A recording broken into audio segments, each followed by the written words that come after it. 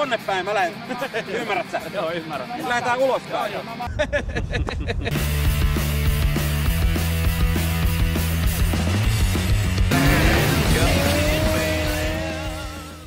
Moikka moikka ja tervetuloa taas uuden videon pariin. Tänään on kova shitti.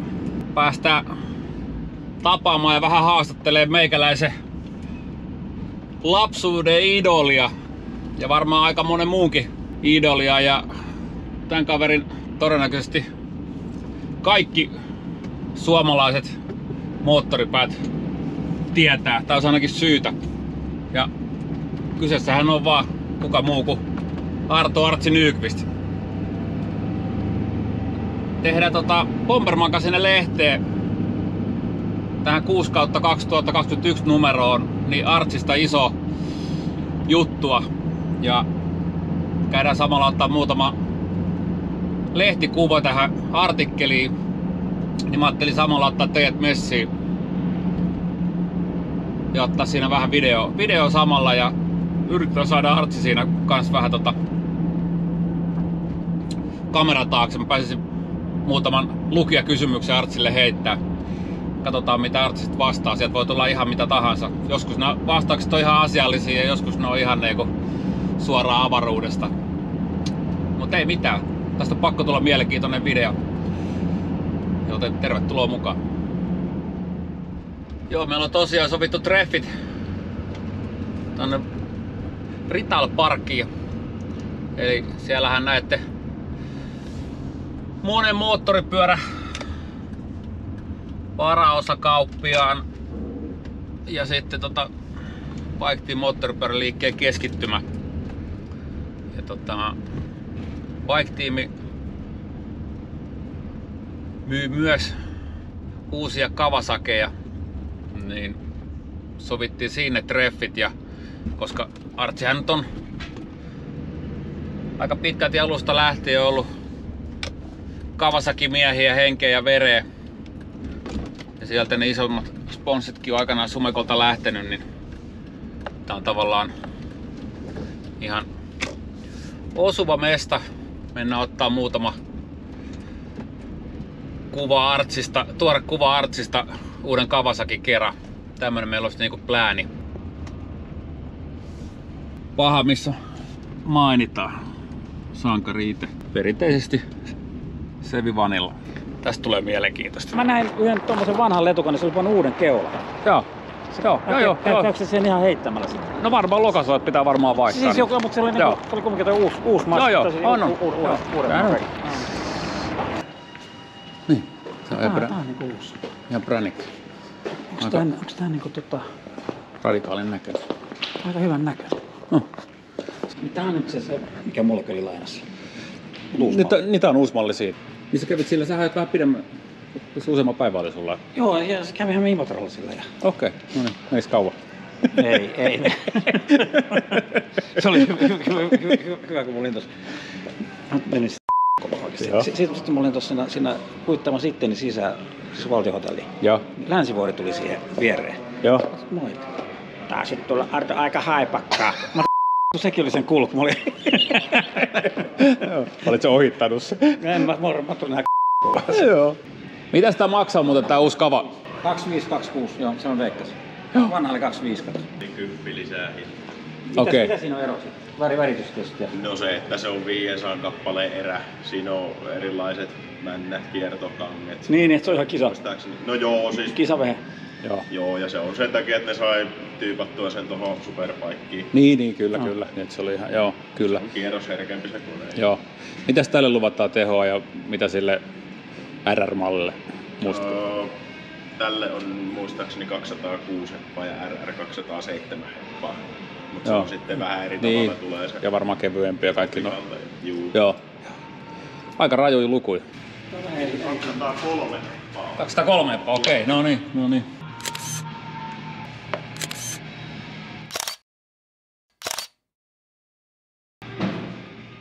Kun ei niitä puukenkiä kato myydä missään.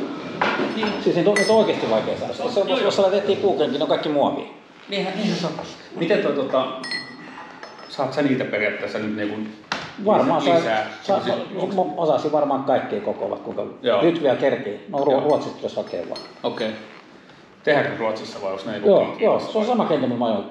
Ihan niin kuin oikeasti? Se on ihan oikeasti. Okei. Mä ajattelin vaan niin kuin... Ei, kyllä se on ihan oikeasti. Okei, ihan. Ja se on hyvä vielä, kun siellä on 2 firmaa, sitten toiset sanoo, että toiset on parempia ja toiset on huonompia. Joo. Niin, kun ne on veljeksi, ne on samoin kenkiä. Okei. Majoriteetti. Mihin numeroon sä laitat tää? No tää tuli sitten 6/2021, eli tää on nyt tavallaan sitten se tuoreen. Aika niinku tässä pänkään saman tien. Ei, mutta siis tuleeko se niinku tuleeko se tää MP-näyttelyn numero vai mihin se? Ei, vaan se tulee tähän vuoden vikaan. Joo.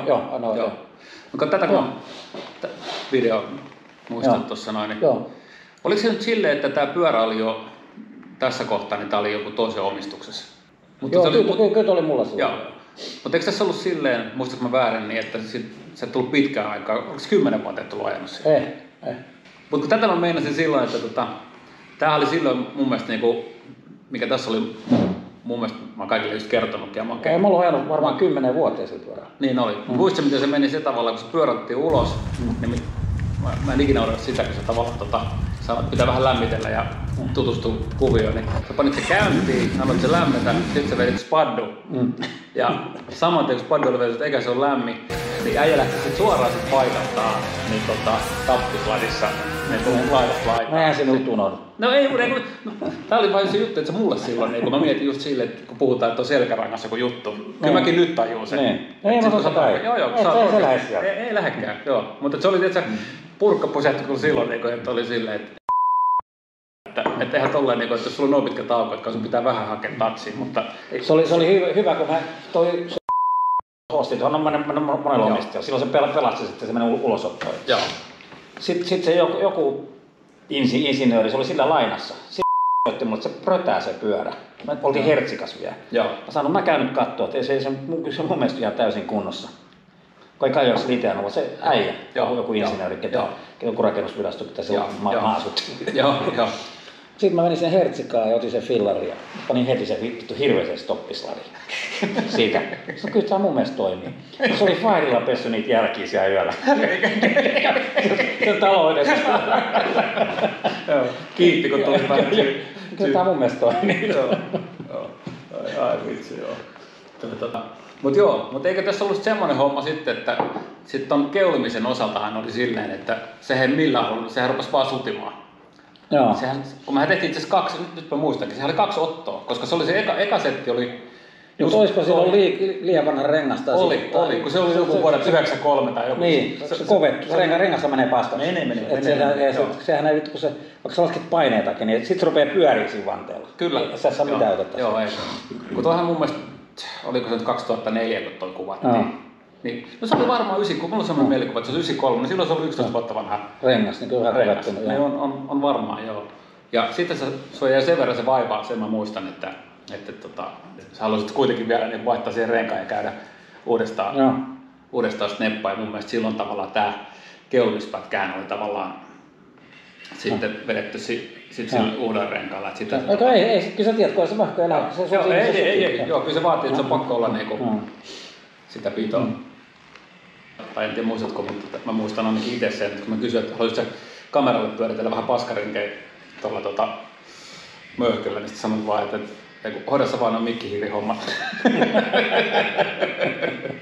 Mä vedän vaan isoja linjoja. Okei. Mitä he muuten, oliko sulla Aran kanssa joku diili? Oli mulle periaatteessa se oli niinku naurettavaa. Mulla oli Arain, mä oon nähnyt itse Mr. Arain. Joo. Australiassa. Oho. Se on milloin? 89-90. Joo. Mutta se on niinku mua, Japsi tuli hytä. Joo. Helvetin iso äijä. Joo. Heitin keikan siellä ja se oli niinku katsomassa, se on superpaikkisa. Joo. Sanoin, sulla on aina kypärä, niin kauan kuin haluat. Joo. Ja sitten mä pyysin tuosta Brantilta, mutta piti saadakin, mutta ei sit ikinä kuulunut mitään. Mutta nyt mä saan sit sumekottua hauden kypärä. Joo. Ja mä nyt rupes soittaakin japanit, siltä pääsi kivekin. Niin, sä oot yhden kypärä, joo. Mutta silloin oli tommonen kuitenkin, niin, joo, kun mä meinasin just, että se oli ihan makea homma. Se oli Aran pomo silloin, se äijä, joo. niin kuin se koko paska. Joo, kyllä. Semmoinen mua kiinnostaa, että mikä oli periaatteessa, ja minkä ikäinen sä olit, kun sä ekan niin kuin, oman mopon tai mikä oli niinku moottorilla toimiva laite. Niin varmaan joku 7-8. Joo. Mikä se joku tuntsa, 25 markkaa. Joo. Siitä Tunturisoliferi. Se on sellainen mopas, varmaan tuntsa. Joo. Yritit sillä kikkailla silloin, muistatko? Joo, totta kai polkupyörällä. Joo. No sitten kun mankit tuli, niin siitä ruvettiin oikeasti kikkailla. Joo. Kun mankki oli aika helppo. Mankki oli helppo, joo. Sillä oppi kaiken. Niin tässä oli se, että silloin oli se idea alun perinkin, että tuli Roketti 3. Ja sulla oli sellainen, että sä sait jostain sen tavallaan silloin. Joo. Lähdetään vertailemaan, että kumpi on niinku ns. Parempi tämmöinen muskelipyörä. Joo. Ja olihan se kyllä, se moottori aika makea kyllä siinäkin. Siis Roketti oli mun mielestä tavallaan vähän niin kuin helpompi keuli. Se oli vähän niin kuin enduro. Joo. Se oli niin rauhallinen se. Joo. Kun tuli vähän sellainen, että möhkällä piti vähän niin kuin osa. Sitten se on hyvä, kun jengi kysyy multa, millä kierroksilla ja millä mä lähden keuliin. No en ole ikinä edes miettinyt. Joo. En mä ikinä, mä kuuntelen korvalla sen.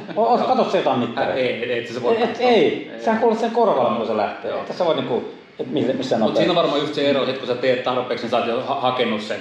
No et sä kuulet sen korvalla, nyt se lähtee. Se on kanssa sama, mutta kun lähdet ekaa kertaa tekemään, niin voi olla, että joku katsoo niinku ajan. Ei, kuulostaa tosi vaaralliselta, joo. Ja kyllä ainakin muuta kaasarimöhköä, niin se kyllä niinku vaatii niin kaikki. Niin, mutta sä kuulet sen, nyt se lähtee. Turun hankkia. Ootko käynyt ajan, niinku, onko sulla ollut mitään keikkoja tavallaan? Niinku, tai se on varmaan pyydetty edelleen, kun sä oot hengissä. On, mutta en mä niinku. Joo. Siis Kymiringi mä olisin halunnut tehdä, mutta sehän on mennyt 2 vuotta. Joo. Ja se oli idea, että siellä tulee suomeksi, että sedät jaksaa heilua. Okei, nyt on se joo. Niin, se on niinku idea, että se vedetään suomeksi. Joo. Mutta ainakin puukengät vedän ja noin, mä sanon, että ihan varmaan vedän. Joo. Ei se sitten, jos se on lykkäytynyt ja lykkäytynyt. Joo. Siihen mä sen pyörän nimittäin varasin sitä. Okei. Mä olisin tehnyt sen keikan. Luulit, että pystyt hyppäämään vielä niinku... Ihan varmaan. Tässä ihan 10 minuuttia tai 12 minuuttia, mikä on hyvä vanhempi. Niin. Ettei sieltäkin julissa takareidet. Ei, kyllä varmaan mene. Kyllä pakkoa siinä on päästä. Joo. Siinä on vaihtoehto. Joo, vaikka vähän sattuisikin, niin parempi on päästä kyytiin. Rupee jalat palaa. Helvetti, joo. Sitten oli semmoinen videopätkä tuossa sillä vanhalla videolla, niin, missä se vedit verkkarit jalassa, siis se on varmaan 80-luvun alussa, mun mielestä se oli vielä keltainen möhkö, niin sä vedät niin tavallaan sellainen perseelle siinä. Niin perseessä on. Joo, mutta sä pääsit takas kyllä pystyyn, mutta niin tiedätkö mille? No. Pani jalat siihen, pyörät nosti. Joo. Okei. Mulla palo jalat tästä ihan. Ai sä otti niinku kiinni siihen, sit mä otin tahalle, en mä päässyt ylös sieltä. Ai. Mä olin perseellä jo siellä. Niin siis sen jälkeen, niin, mutta miksi sä kaadut? Mä rapulassa lipsahti. Niin mä menisin, että ei ollut ihan tatsi. Niin, kun sä menet siitä, niin mutta saan pidemmän kiinni koko ajan. Joo. Siis sitten mä ajoin vielä seuraavana päivänä. Joo, ja sen jälkeenkin mun mielestä siinä, niin, kun mä muistan sen videoklipi, niin... Tuli perseessä verta niin saatanasta. Niin sä vedit sieltä tavallaan sit sieltä perseeltä niin itse ylös sen renkaalle. Joo, niin saa sit vähän voimaa. Joo. Mut sä tiedät, kun vittu rengas paukku. Kyllä, tuon pyörii kahta sataa. Jalassa. Joo. Joo, täällä on tämmönen, kun Teuvo Laitinen on laittanut, että Artsi itse kertoo, kun tuli crossikisoihin hevosvankkurilla Hyvinkäällä vuonna 79. Onko tämmöistä tapahtunut? Ei, kun pikapilla, missä oli heinäpaaleja. Okei, no niin. Miten hei, mutta tosta mun piti kysyä tosta noin. Sulla on letukka vani pihalla ja niin kauan kun mä sut muistan ja on nähnyt sua, niin sä oot aina ollut letukalla liikenteessä. Onko siihen joku niinku sponssikytkös vai oot sä vaan digannut aina? Ei, niissä vanhoissa kuvissa sulla oli letukan pikappi silloin. Joo, ei, mä oon vaan digannut aina. Joo, että ne on ollut niinku... Ja letukka on semmoinen, että ei sun kannata ostaa, jos sä tiedä sitä, mutta mäkin tiedän, että niin paljon niistä pikkuvioista. Niin. Aina siinä jotain pientä. Mutta se on helvetin kallis. Kyllä, joo. Okei, joo. Eli hevosvankkurihomma oli, että sulla oli pikappi, missä oli... Oliko se joku show-juttu vai? Joo, heinäpaaleja. Tultiin slipparikeikalta. Okei. Meidän piti ottaa kanat ja kaikki mukaan, mutta sinne se olisi häkissä kanat sinne heiniin, mutta me tuli kiireellä. Oli slipparilla keikka siellä vai piti Ei, kun me tultiin slipparikeikat yöllä, sitten me haettiin se pikappi ja ne pyörät ja heinäpaalit ja piti hakea kanat siitä naapurista. Varikolla sulla on kanat mukana. Mutta pitikö sun ajaa itse siellä? Ajohan siellä. Niin, että se oli ihan niinku se slipparikeikat sinne niinku kisoihin ajamaan? Joo. Okei, joo. Millä pyörällä sä ajoit siellä? Siellähän mä ajan takaperin. Sieltä mä otan mun lisenssit ja kaikki. Oliko tää se sama keikka On. No kerro nyt sekin lisenssihomman nopeasti tähän. No, toi alku kuulostaa lupaavalta, että se on ollut vähän ehkä herättänyt huomioon. Että... No se ei kun siis tää jengin tärkeys. Sitten mulla oli sliipparipaita päällä. Ja silloin kaikissa, joka tuossa kalliossa luki työtä. Joo. Ja mulla luki työtä selässä. Sitten se niin jengi sanoi, että mä oikasin, mutta se nyt, kyllä mä oikasin, mutta ei se pidä paikkaansa, koska tultiin se Hyvinkään pääsuora. Joo. Sitten siihen tuli hirveä nippukaatu siihen eteen. Joo. Mä joudun ajaa verkkoon, mä sen jätkän päälle. Joo. Mä väistin sen sieltä, sitten mä ajattelin, no vittu nyt diskataan kumminkin. Mä vedin siitä suoraan sinne Hyvinkään tänne. Joo. Mä tiesin, ja sieltä aidasta taas läpi. Joo. Tai semmonen naruaita. Joo. Mä tiesin, että diskataan, niin sen takia mä hyppäsin takaperin. Okei. Ei silloin nyt enää mitään väliä, mä tiedän, että nyt diskataan kumminkin.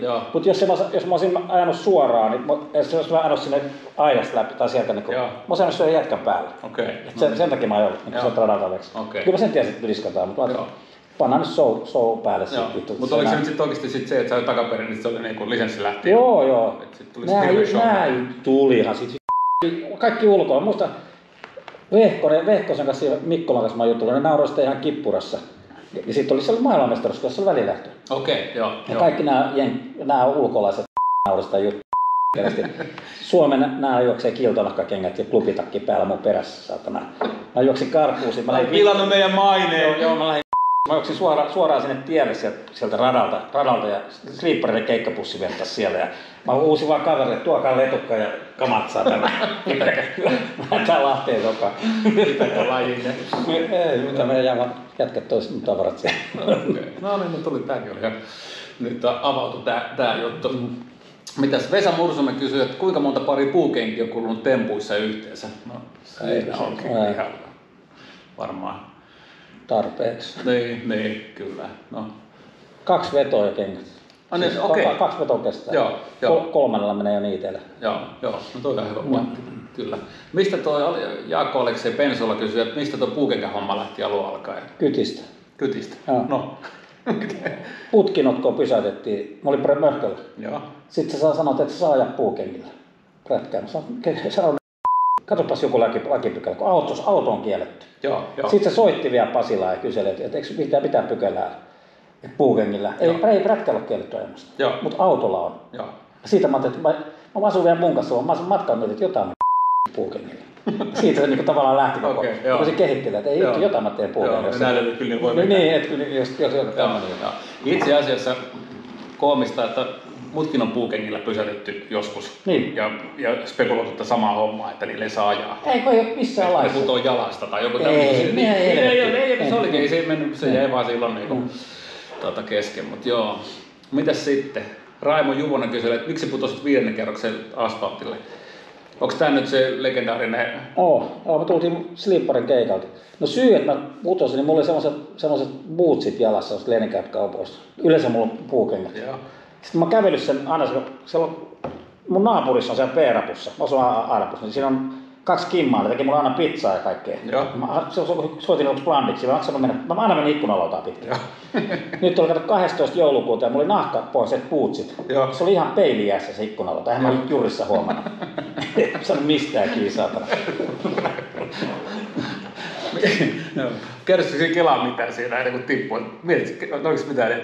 Kerkii, mutta ei, se on ihan paskapuhetta, että joku lapsuus jäisi mieleen jotain sattuu saatana. Se on aivan mikä. Miettisikö sitä, että missä asennossa mä tuun? Kerro sitä miettimään. Että... Ei, mutta mä olisin kuollut, mä tulin niin laskuvarrella. Tässä mä tulin niin poikittain. Mulla lähti tää jalka irti ja käsi meni monesta kohtaa. Jos mä olisin tullut tasajalkaan, mä olisin kuollut. Niin, se meni selkäranka poikki. Aika kovaa settiä. Ja se oli hyvä vielä niin kohtalo Ivaa, niin mä olin sitten Töölön sairaalassa, niin mun viereen tuli kundi, tai se on äijä. Se oli porattu tästä niinku ruuvit. Se olisi vedossa. Tätä mä oon halvaantunut. Tattarisuola automaalari. Niin sitten mä kysyin, että mitä sulle kävi, niin, kun olin kumminkin siinä vieressä. Niin se sanoi, että hän työnsi autoa, se automaalari työnsi autoa sisään. Liukastui ja takalukkuun ja niskat. Sitten se kysyi, mitä mulle kävi. Mä sanoin, ei mitään. Ei mitään. Mä voin sanoa. Mutta näin tämä menee. Eikö siis, jos on huono tuuri, niin siinä on helvetin huono tuuri. Ihmisiä kuolee niin kuin rappukäytä. Tää on jo liukastunut. Tää on aika kyllä Mitä sä voit siihen sanoa? Ei mitään, siinä on parempi olla vaan ihan hiljaa. Ja Jukka Jousiainen kysyy, että oletko koskaan kutsunut poliisia sijaksi? On, useinkin. Entäs Jorma? Hei, on hyvinkin kyttiä. On. Mä oon ihan samaa sanonut. Siis tänä päivänä, mutta ei silloin ennenhän oli ihan kyrppiä. Siis nyt ei ole varmaan yritetty vähän kouluttaa. Joo. Onko se niin vähän inhimillisempi? Niin siis vähän niin kuin, että voi niin jutellakin jotain. Joo. Olisiko siis semmoinen homma teille vanha, että ne on ollut sitten niin virkamiehiä, että niin tosissaan. Niin tosissaan ja siis ihan sama, niin kuin jos jonkun faija oli kansanedustaja, sanotaan nyt silloin 60-luvulla, niin koko perhe oli ylpeä. Nyt jos joku sanoo, että sun faijan kansanedustaja, se häpeä sitä. Joo. Ja maailma vaan muuttuu. Niin, se on, näin on kyllä ihan, se on ihan totta. Mitäs sitten Jorma Pennanen kysyy, että otatko kaljan, jos tarjoat? Otatko? Kaljan, jos tarjoat. Totta helvetissä. Että muki ei syletä. Ei, ikinä. Mitäs sitten Perttu Peltomäki kysyy, että kuinka kauan pystyy saunassa istumaan ennen kuin rupeaa kropassa raudat lämpenee? Onko sun paljon rautaa? On. Missä on isommat niinku? No en tiedä kuinka kauan siellä pystyy istumaan, mutta sen verran kauan, että mä olin tuossa saunassa jos bileissä. Ja sitten sinne tuli sellaisia tyyppejä, mitä mä en tuntenut. Mä rupesin heittää löylyä oikein perkeleesti. Sitten oikein, että mä rupesin itsekin polttaa. Sitten mä sanoin, että ette taida tuntea, että mä oon Saunatimo. Kaikki karkuun satana.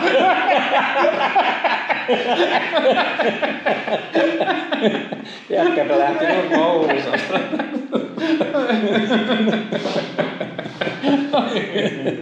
Ai joo. Harri Holmes kysyy, että miksi möyhkä? Varmaan tarkoitti just sitä, että mistä se niinku, miksi sä haluaisit möhköllä rupea temppuille? Ehkä se oli luultavasti vaikein pyörä silloin. Ja olikin varmaan siihen aikaan. Joo. Iso ja raskaan ja vaikea. Joo. Se on haaste. Joo.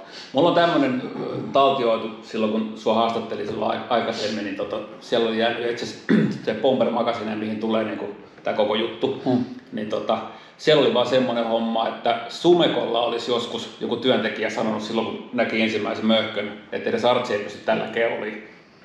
Niin Joo, tai siis joku tämän tapainen. Ei, kun sehän lähti niin, että mä ajoin Hondalla Crossia silloin. Joo. Ja mä menin Brandilta kysyä Sorenolta, että mä rupean tekemään temppuja. Nehän nauroi mulle. Joo. Sitten mä menin Sumekolle Telejussille, mä sanoin, että mä menen että mä teen temppuja, että koska möhkähän mä olisin halunnut. Joo. Siellä oli tonninen este. Niin se sanoi mulle heti, ota tuossa tonninen este, treenaa silleen, ja sitten kuukauden kuluttua tulee möhkö sulle. Okei. Ne otti mut heti vastaan. Joo. Että niinku Brandilla niinku nauroi vähän mulle, mikä helvetin temppu. Se oli niin uutta silloin, ei niinku tajunnut tämän takaa. Joo, ymmärtää ihan hyvinkin. Kyllä.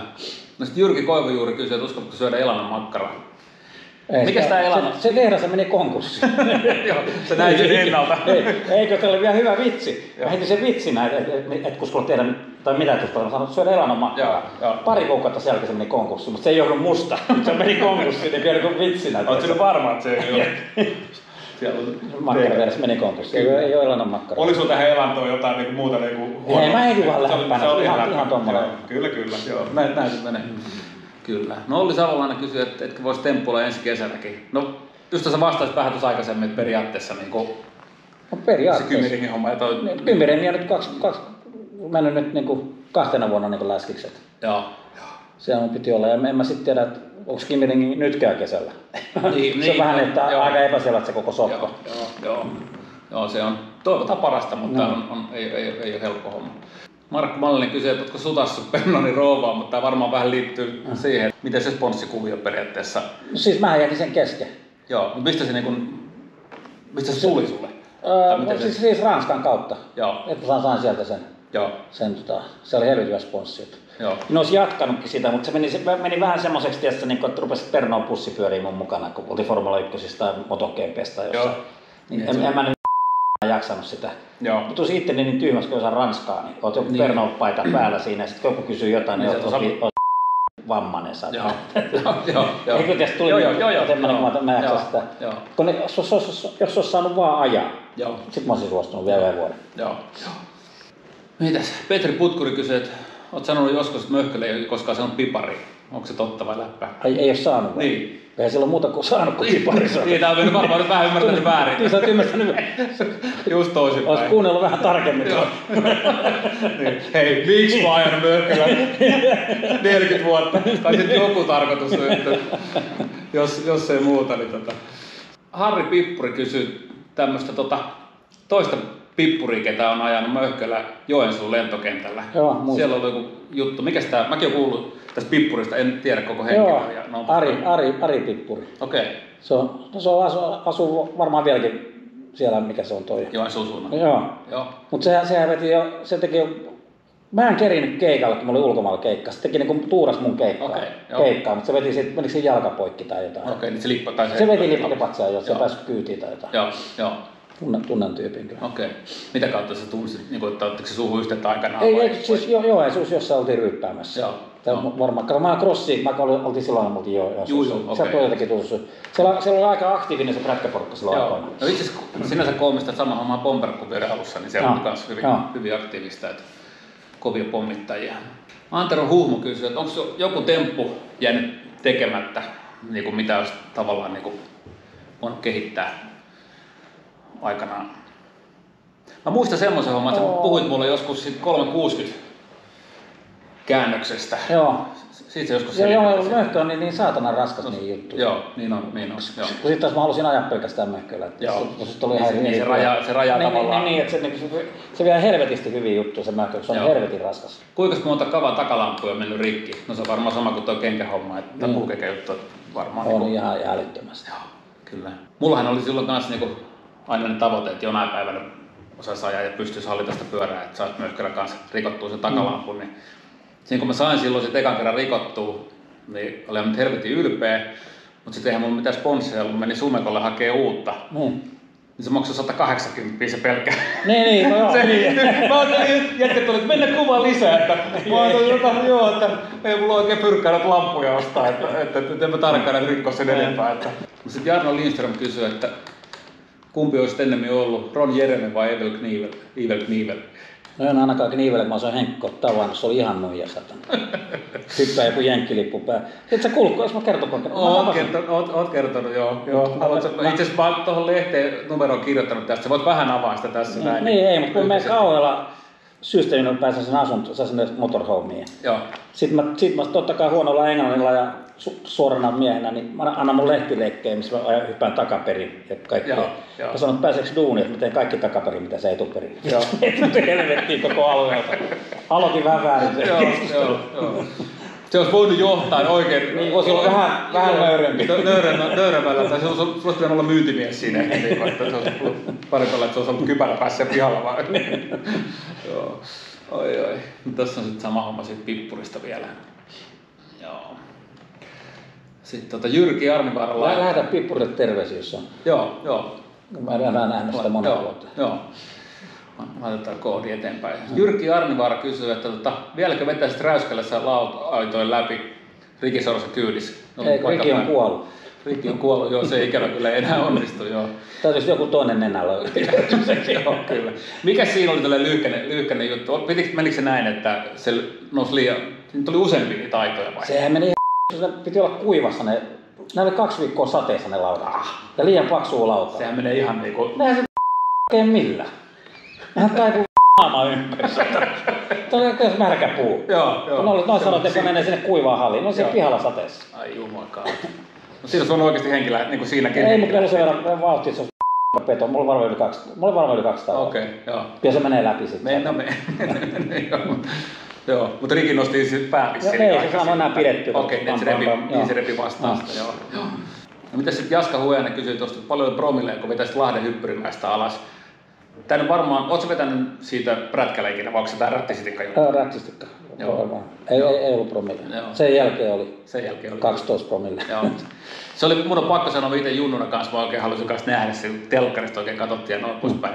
Se oli vähän pettymys, se ilmalento ei ollut kovin kummonen. Ihan mätä. Mun piti katsoa hyppää siitä isosta mäestä. Joo. Ja se oli hyvä, kun mä olin pystynyt tehtaan kanssa sopimus siitä. Oliko? Okei. Oli, sitä autoa tehtiin jo, siis Suomessa. Että vedetään yksi auto, niin vedetään putket sinne ja kaikki. Joo. Sitten ne kielsi, että Ontelon latta hajosi siitä isosta mäestä. Okei. Että mä saan hypätä 12,5 tonnia kappale. Mä ostan 2 lattaa, mutta ei sekään käynyt. Joo. Ja sitten sen jälkeen, tuon jutun jälkeen Pösön tehdas sai idean. Ja James Bondissa oli, mä muista moniko sen tajus, ne hyppäsi 10 miljoonaa, oli 7-8 pösöä paskaksi, niin se ikinä sitä onnistuu. Okei. Ja siinä oli sellainen, että James Bondi tulee Pariisiin siihen, tai Monacoon siihen suihkulähteelle, sillä 205. Joo. Niin se päättyi niin siihen. Se otettiin eri pätkistä se ilmalento siihen. Okei. Siinä meni 10 miljoonaa. Joo. Ja mun kaveri suunnitteli sen auton, tasapainot kaikki. Se pyysi vermuttipulloa. Hintalogista mennään. Jos varmaan onnistuu. Joo, kyllä. Hei, sanoit James Bondista, niin miten tää niin se urbaani legenda itse jäänyt vaivaamaan, niin oot sä tehnyt? Ei, kun siinä kävi niin, että me oltiin menossa sinne. Ja mun kaveri kuoli siinä. Oho. Siitä ei ikinä puhuttu. Okei. Prätkällä. Siitä kun se hypätään siitä, musta mikä Bondissa nyt oli, onko se Elää toisten kuoleva? Mutta kumikseen me oltiin niissä kuvauksissa, niin tullaan semmoisella talon katolta ja hypätään lumihankkeen. Joo. Se meni niskat poikki. Ja sit sitä arvostetaan eikä puhuta mitään. Vittu, se on kyllä väärin. Ei siitä ikinä ketään puhunut mitään siitä. Joo. Sitten on tämmöistä paskaa. Joo. Se oli vaan sit sinne paneen, että... Niin, ja jätkät tuli sitten niinku semmoisella palkalle, että suunnilleen saa kahvit. Joo. Pääsee Bondiin. Mä saan kuitenkin fyrkkaa mulle tarjottiin. Joo.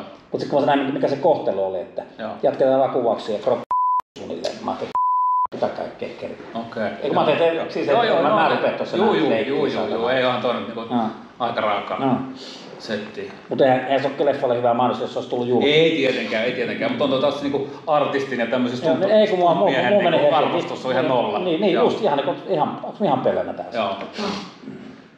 Juttuja on varmasti tapahtunut teikäläisen elämässä, niin varmaan suurimmassa osasta ei oikein voi kertoakaan. Ei todellakaan. Joo. Mut hei, eiköhän me näillä päästä aika pitkälle ja saada lehtijuttua kasaa. Tää tulee tosiaan Bomber Magazine 6/2001 numeroa, isompi artikkeli ja sitten jotain videomatskua saadaan tästä näin, niin pannaan tubeen. Mitäs muuta? Onko sulla mitään muuta sanottavaa? No ei, mä mietin just sitä, tulisiko myymään puukenkiä tuonne empänäyttelyä. Hei, tehdään semmonen homma, että YouTube-pätkää, niin yleensä saa kommentoida, mitä ne on mieltä, että kannattaisiko tulla, tulisiko ne ostamaan. Olisiko siinä näkymä? Katsotaan, mitä sieltä tulee kommenttia. Ostajakuntaa edelleen löytyy. Kysy vaan, saanko mä dokaan rahassa, vai pitäisikö mun törröttää, kun Tepposia niiden kenkien kanssa? Niin tää on se toinen joo, että jos tulee, niin onko pakko olla selvinpäin vai saako olla oma itsensä? Mitä, eikö se voisi olla silleen, että panee sut semmoiseen aitaukseen ja kaikki saa tulla niinku syöttää ja siis juottaa sua? Eikö se olisi kaikista paras? Vielä kun Nykänen eläisi siinä vieressä. Se olisi vielä joo, se olisi niinku siinä, kyllä. Joo. Eikö se olisi, siinä olisi niinku näyttävä. Miten tosta itse asiassa vielä messusta tuli vaan mieleen, kun siellä oli niitä stunttinäytöksiä silloin, säkin olit siellä mukana vähän tsiikaamassa ja vetämässäkin ja noin poispäin. Niin miltä toi sun mielestä muuten näyttää tavallaan? Oletko yhtään seurannut tätä nykypäivän näitä stunttiukkoja ja skeneen? Niin että... Oon joku. Nyt siellä on se harlikkapuumi on tullut. Niin on, joo. No siinä on vähän sama iso pyörä. Niin ja soundit. Joo. Sehän se itse asiassa on, joo. Mä en tiedä, eikö se vedä sportsterilla vai vetääkö näillä isollakin pyörillä? On se muistisi nyt vähän isompiakin. Ja tuohan Jenkeissä kanssa niin näkee. No Jenkeissähän se on niin tosi iso. Niin on. Joo, että on niinku, en mä käy. Tai sieltä se on tulossa tänne. On, joo. Kaiken maailman Clydeit ja noin. Onko teillä enää mitään Pompers? Teillä oli ennen niitä kisoja kaikki juhlia. Oletko kaikki kuivunut kasaan niin periaatteessa? No siis, nythän kaikki bilehommathan on nyt ollut koronan takia nyt. Niin, no kaikkihan, joo. Mutta sitten taas nämä stunttikisat, mä vähän toivon kanssa, että siinä kanssa vähän palo äijät ja itse allekirjoitan loppuu se Bomber Weekend, kun se on kanssa että... Jengi ei tajua, mitä homma se on järjestää tommonen saatana. Ihan hirveän duuni ja sitten se on rahallisesti Bomber Weekend kun järkättiin, oli se 2000. Kun se oli joku budjetti oli sille 130 000 €. Ja sitten se oli kuitenkin yksi ja sama firma pyöritti myös lehteen. Niin me on edes mennyt mutsi kysyä, että joulupöydässä silleen, että miten se teidän pikku tapahtuma, että tuleeko se ensi kesänä? Mä oon, joo, kyllä se tulee tuolla just suunniteltu, että millainen teillä on budjetti? Mä sanoin, että 130 $. Sitten se oli silleen, että mitä? Ja se, että miten se sataa vettä? Mä sanoin, niin, sitten se menee Niin. Mutta teillähän menee lehti konkkaan. Tiedätkö, itsekin oli silleen, että niin joo, että enpä ajatellutkaan tota hommaa. Ei mitään. Hei, lähdetään menee. Ja nytten kaljalle. Tämän vuoden työt on tehty.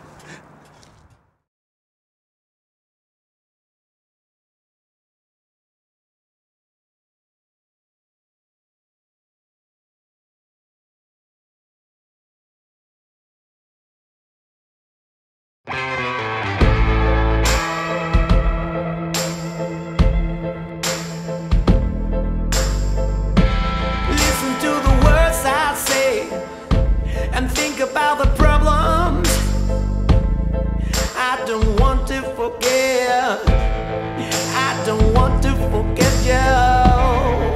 Why does the sun shine on a cold day? Tell me about it. We will be forever strong.